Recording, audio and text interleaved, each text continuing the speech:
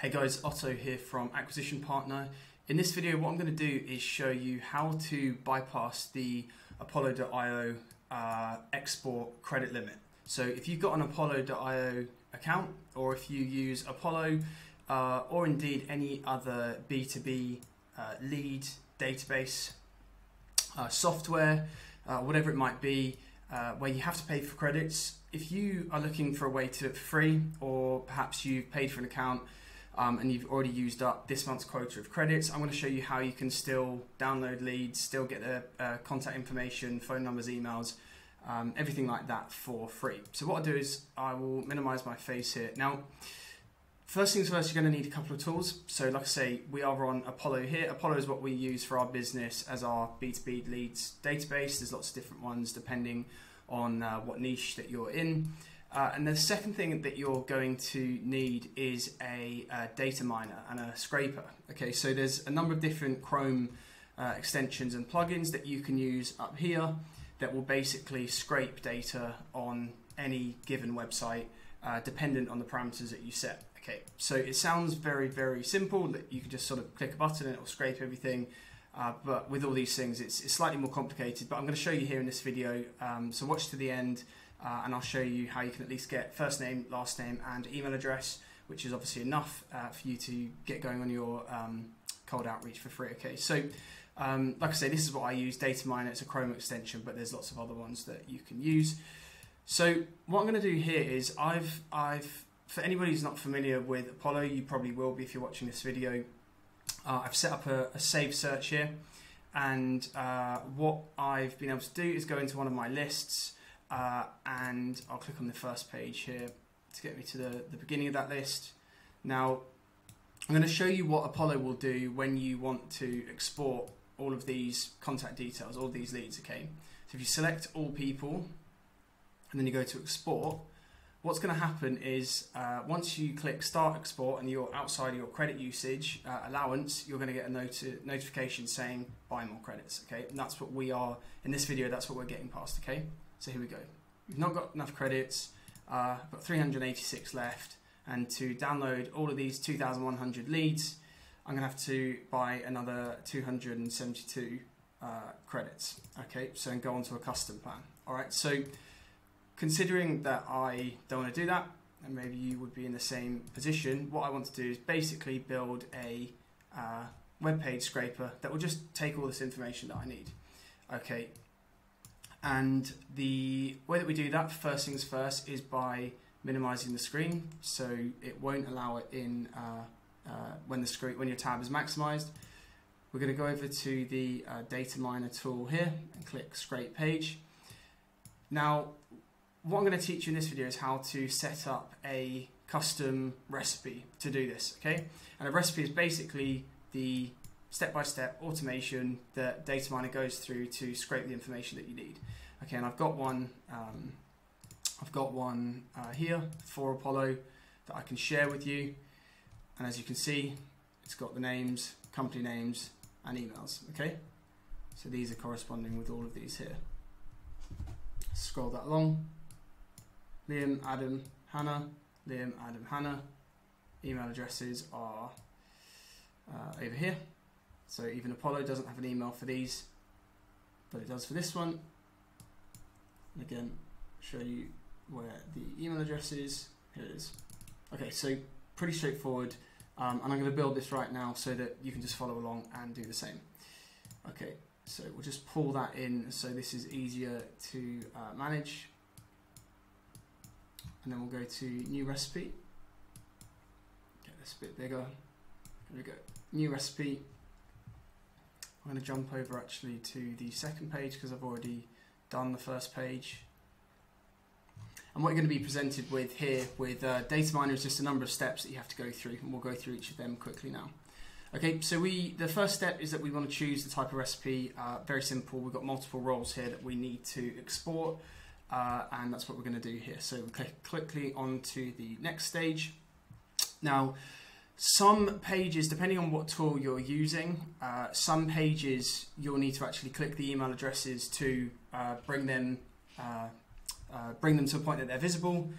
they might be behind a button. So for example, these here, website links to these companies sit behind a button here. But fortunately, in this example, emails are exposed as they are, okay, so they can easily be copied there. All right, so there's no actions we really need to take here. We're taking the names, we're taking the company names here, and we're taking the email address. Okay, it's simple. All right, next step is what we need to do is set up rows. Okay, so you're teaching the data miner how to visualize the rows. We know what the rows are here. Really simple. We can select them in Apollo, but data miner isn't as intelligent as we are and needs a prompt. Okay, so you click the easy row finder, and then you're going to get a prompt like this. Okay, so what you have to do here, and you focus firstly, again, we're looking at rows. Okay, so we want to select the first, an element in the first row and an element in the second row. All right, so we're going to hover over what we want. Now this is their name. I'm going to press 1, and that's going to put a red box around there. Then we'll go to the second row and press 2, and what that has done is found 25 rows. Okay, so we can see here, if you go to Apollo, you can select the first 25 people. There's 25 people on the page, so that is that's all good. Okay, so we're going to confirm that. Now the next stage, because this is correct, if this said 5 or 1, you'd have to go back and select the correct element. Just make sure you're doing it right. We'll go on to columns now. Okay, so what we need to do is just map the columns. Okay, and the first column is going to be name. This is going to be quite an easy one that we can just use the easy column finder for. We select text here, which is already selected, and we are going to hover over the specific area that we want the data scraper to take. So what I'm doing here is just checking what the best all-encompassing selection is for each name, so we can have a play with it. We'll go with this one. Okay, so this isn't accurately firing. Okay, so we need to narrow it to one element. We're going to just keep playing around here. Okay, great. So by clicking the box outside here, it confused everything, but by actually clicking the name itself, which is in this column, we can see here in the data miner that it's taken the name from that individual. All right, so we just click confirm, and then what we need to do here is just double check that it's again taking 25 pieces of data here, which you can see visually as well with these boxes. All right, quickly through, and I'll jump straight to the email because again it's simple for the company name, you just do the same, but I'll do it here for the email. I'm going to scroll over. Now what you'll find is that with the easy select, it might not allow you to select exactly what you want every single time. So what we've done here is we've gone for the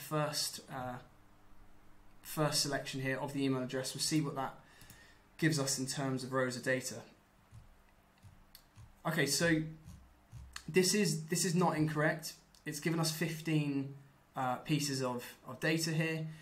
In this case, it's not including this no email. So if we wanted to include that too, so that our staff or VAs know that in our leads list where it says no email, it's an email that they actually have to go out and source. It's not just one that hasn't been inputted or there's been an error. You can go to the advanced settings and you can select a variety of different options here for your selector. Okay, so this is going to be based on the HTML code behind how Apollo is presenting this on their database and their website. Okay, so it sounds complicated, but I'll show you. It's pretty easy. We'll go to Advanced Finder. We'll drop down to, oh, here we go. Okay, so we're going to hover over this now, the emails, with the Shift button. I'm just going to have a look here to see what it then selects. And what we want to see is these get selected in a box. Okay, so they're not getting selected yet. I'm going to keep clicking. Okay, so it's not worked with that one, which is fine. You just have to do a little bit of playing here. If you go back to cancel, okay, and what we'll do is we'll go to edit and we'll just clear, where are we? We'll just clear what we're doing. So we'll reset it. Okay, we'll go to advanced. What I might do here, we'll go for text, advanced filter. we're just going to hover over again. Okay, so shift, hover. Okay, that's not what we wanted.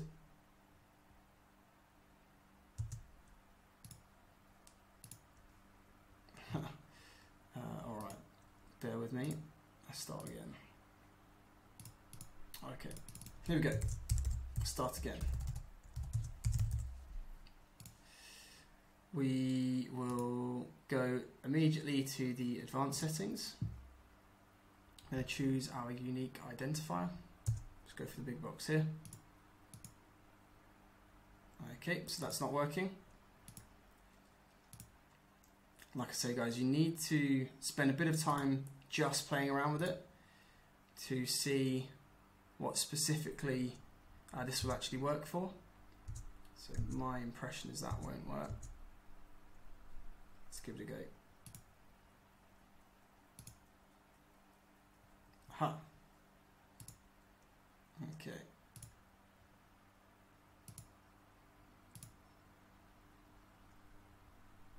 All right. So let's click all of those. Okay, so this has selected no email. It's a long-winded way of doing what I was saying, but we'll give it a go and we'll run the recipe. Okay, so we're going to take two columns here. Those are in. Navigation element basically refers to the data miner. When you automate the scraping, it's going to click through to each individual tab. Okay, so you're going to hover over the N button on your keyboard and then go over towards where you have to click. And we're going to click the next arrow there. And that's what the scraper is going to press to automate everything for you. Don't worry about JavaScript. Keep on going to save. We'll just call it recipe 1. And then we'll go to scraping data miner.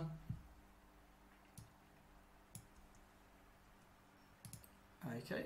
And then what we need to do here, guys, is we need to select next page automation, because we don't just want to take this page here.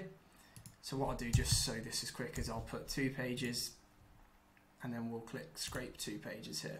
And just let this run. And what it's going to do is immediately scrape the first page that we're on. It's going to wait 8 seconds and then it will scrape the second page. And then once it's finished, what we're going to be able to do is download a CSV file, or we can copy it to clipboard, or save it directly to our Google Drive if you've synced it to Data Miner. Okay, so here we go, 50 rows are done. Click download, go to CSV. Let me open this guy up. And then here we go. We've got their names, and we've got all their email addresses. And then that part where we were just trying to find the right selection there to include no email, you can see that that worked. And then this will act as an indication, depending on what pre-CRM lead tracker you're using to store all of your prospects' information and get your team to clean it up.